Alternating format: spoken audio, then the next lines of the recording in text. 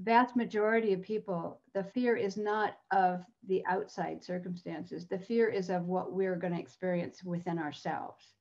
And I think a big part of my getting over my stage fright and helping other people do the same is to help them to center in on what is going on inside my own skin rather than what is going on the outside. You know, that the triggers that fire off that adrenaline response certainly are outside of ourselves, but they can also, as you said, be about what we do with it. You know, we run the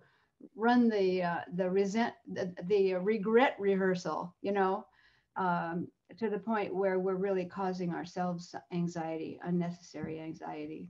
Oh, I like that phrase, unnecessary anxiety. I hope people really grab onto that one, because unnecessary anxiety, absolutely. Yes, yeah. So much of anxiety is unnecessary, but we've pointed to the one that happens post when you've put yourself out and have been seen and heard and feel like, oh, it wasn't enough.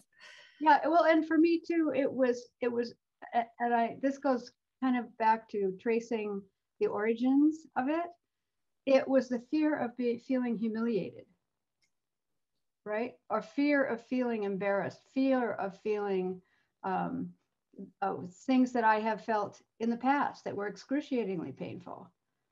Feeling humiliated, feeling like the brunt of a joke, feeling like, you know, people are laughing about me or talking about me behind my back, things like that. And I think that's why after I gave a speech, it wasn't the same with singing. With singing, I was afraid from, you know, beginning to end.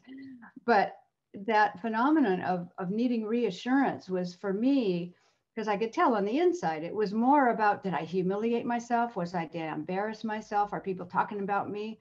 You know, that kind of thing. And that's not the same for everybody necessarily, but it was certainly true for me.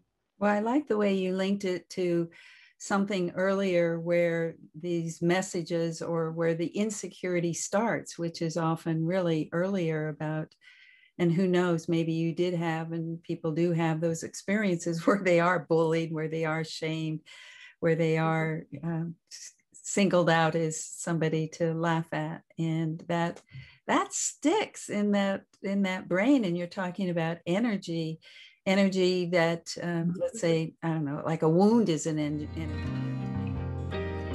Thank you for being with us today for this episode of Find Your Voice, Change Your Life. Each person Doreen interviews shares what has helped them find their voice. You can learn from these guests and find your voice so you can be confident to speak up and speak out. And remember to download Doreen's free 7-step guide to fearless speaking at doreen7steps.com. We hope you enjoyed the show and will return next time. Until then, goodbye for now.